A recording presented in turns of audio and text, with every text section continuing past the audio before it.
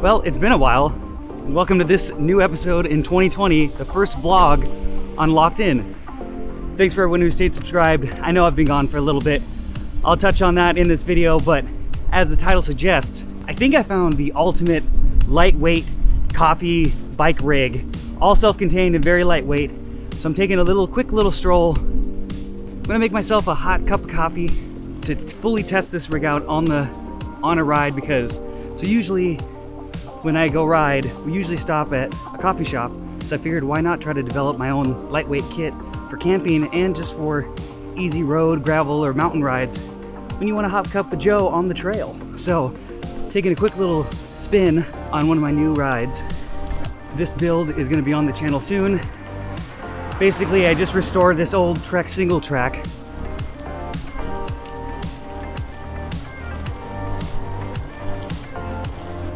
That had an old Dior XT 7-speed drivetrain out with some 10-speed components, made it one by. I'm really digging it. I'm hoping I can keep it. I may have to sell it, but make sure to subscribe and turn notifications on so you can see that video when it comes out. I'm already initially really loving it. It rides really smooth, and this thing is immaculate for how old it is.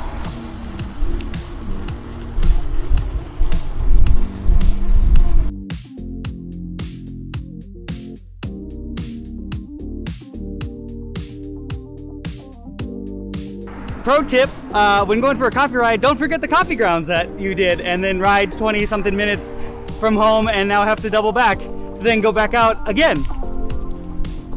Just in case you were wondering how to have a successful coffee ride. Oh God. All right, coffee has been acquired. Oh man. At least it's pretty out.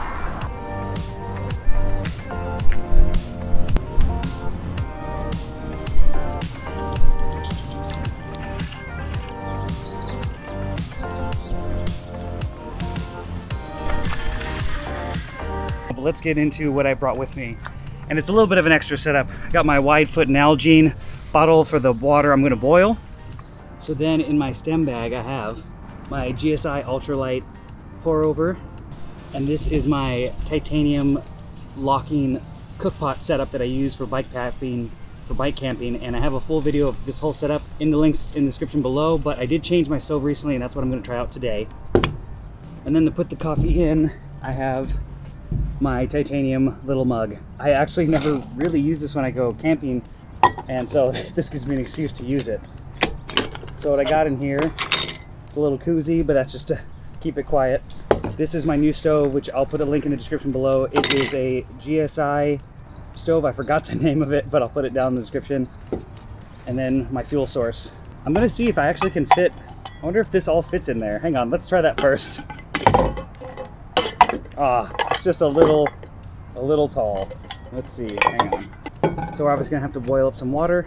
Sure, might as well.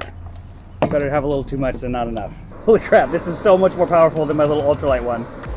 Oh, that's way hotter. So let's see how long this takes. The one thing that I definitely need to possibly look into is getting like a little shield for around here. Because last time I went bike camping, it like basically neutralized the flame. I had to basically just stand in the direction of the wind and use my body to block it. But I may look to get one of those little shields, or just cutting up like a tall beer can or something and using that and shoving that in my cook pot. Let me know in the comments below what you guys use. So while this is getting ready to boil, I use my little GSI pour over thing to clip onto my cup, like that. And then we'll pour in our coffee grounds. Sure, let's just do the whole thing. All right, this is pretty sick, not gonna lie. I'm really happy with this setup, and it's super, super light. I'll put on the screen right now what it actually weighs in total. That won't be considering obviously the Nalgene bottle and the water. I'll do the collective weight of the cup, the filter, the cook pot system that I showed you here, and well, it's starting to steam, and it's only been 3 minutes, so that's pretty good. That seems to be doing a lot better job than my old stove. I guess you don't know until you try something a little nicer.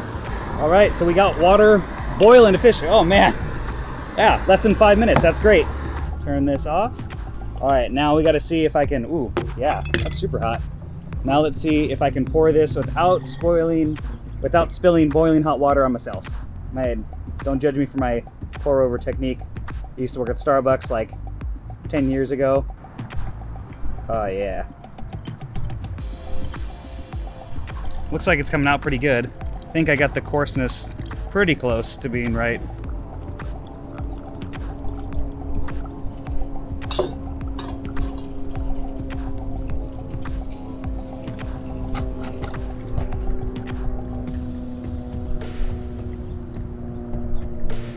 I think I might have poured a little too much water, so let's see. Ooh, God, it's gonna overflow. All right, let's see if I can do this and not make a complete mess and burn myself. Oh, God, it's hot. Oh, yeah. Oh, yeah. Yeah.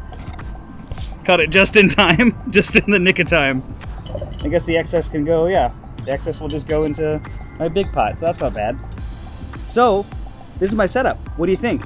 I'll list everything that I can in the links below. Some of this was purchased from AliExpress, which is mainly just the cook pot and the cup, because the titanium stuff on there is a lot cheaper than what you're gonna find on Amazon. And this Boundless Voyager and Windsea brand have been solid for me. I've taken these on a couple of trips. I'm really digging this new GSI stove and this GSI pour over filter. It's worked great, and I think I'll definitely use this on just casual rides. Oh, that's good. Oh, I think I did well. So the only thing I could say is, if I could find to make it truly perfect, I think if I could find a container that's slightly smaller so that my cup can fit in here, and then I'll just put this obviously in the cup and have it upside down, I think that would be the perfect setup to minimize it just into one singular footprint. This could easily fit in a handlebar bag or a backpack or anything, so that would be the only tweak I would say. But besides that, this is great. It's a beautiful day. I'm loving the new ride. So if that's all you were looking for in this video about finding a great ultralight coffee setup for your bike, this is it. If you want to stay tuned, I'm going to talk briefly about what has been going on in the channel and why it's been so long since I posted a video. So for everyone who hasn't watched a few of the update videos I've had recently, I have had some time off, mainly due to work. I've basically been working full-time at one job and freelancing part-time at another. So I just haven't had many days off, and usually if I get a day off a week, I'm usually kind of relaxing. Sometimes I'll go for a ride, but I just wanted to enjoy it on those days instead of always having to film. And with this new schedule, it's definitely slowed down my riding a lot, which obviously is how I make my content. So it's a lot harder for me to do it. Not saying it's an excuse. I want to pick back up, and I'm starting to work on projects to get basically queued up so I can start posting at least once a week again, or maybe every other week. I'm not entirely sure yet. This build video will be coming out on the Trek behind me. Obviously you're watching this video, and I still am finishing my series of my Cobalt Diablo hardtail build, so there is stuff in the works. Don't think that the channel is completely dead. It's just, I just need to find that happy medium of how I can balance creating content and having time to do it. I'm working on it for sure, and I still love doing it. It's just finding that time and not trying to burn myself out completely where I just don't want to do it anymore. So that's just a little update. I'm enjoying my coffee. I highly suggest doing this. If you do this on your next coffee ride, tag me on Instagram. My links for that is in the description below. You can follow me on there. I post on there regularly, and you would have seen a sneak peek of this bike way before this video has been out. But that's it for this one, and thanks for watching this episode of Locked In.